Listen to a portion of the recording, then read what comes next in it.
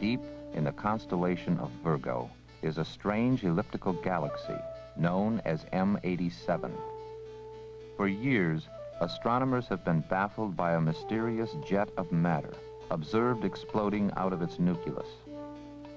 X-ray emissions of enormous power were later detected. The data indicated some unknown force lay hidden in the heart of the galaxy.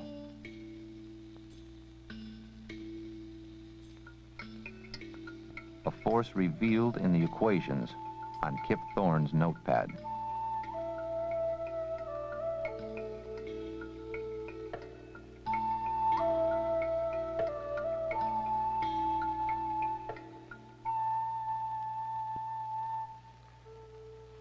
The observational data from the galaxy M87 suggests that there's a gigantic black hole down in its center. This is really marvelous because the laws of physics have been telling us for many years that black holes should exist somewhere out there in the distant universe. I'm working to try to understand the details of the gravitational properties of such black holes.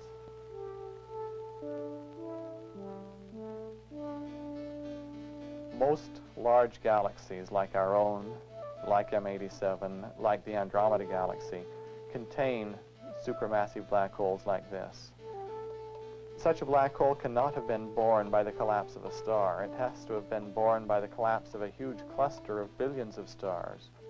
If Doug works out the stationarity condition, you wouldn't be surprised if... One of the most powerful ways to get new ideas in astronomy research is to talk to people. And often the best people to talk to are one's students. What would you expect? You want to tell me what you would expect?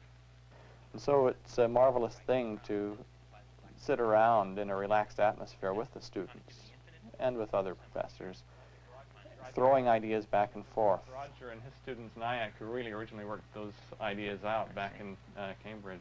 Perhaps I can give a very crude Newtonian analogy. The resistance of a black hole is probably about 30 ohms. Do you really believe that in a realistic situation you're going to get impedance matching even within 3 orders of magnitude, that it's really going to be 30 ohms out there?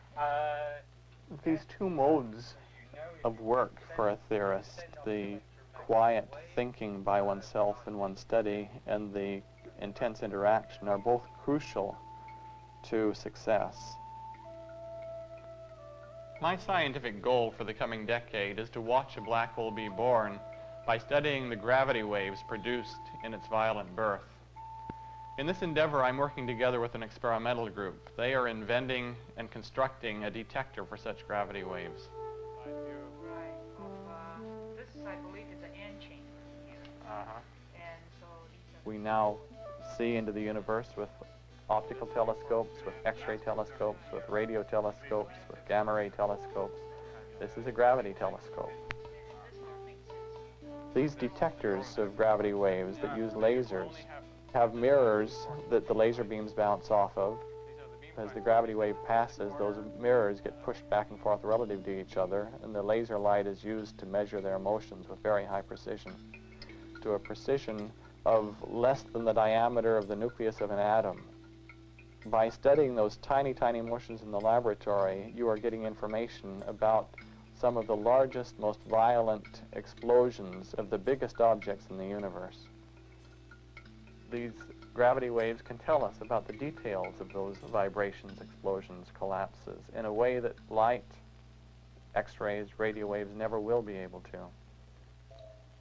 Most black holes are probably immersed in the interstellar medium, the gas and the dust that floats between the stars. The strong gravity of a black hole will pull that gas and dust down onto the hole, heat it up, and make it radiate. In order to calculate the radiation produced, we need more data about the interstellar medium.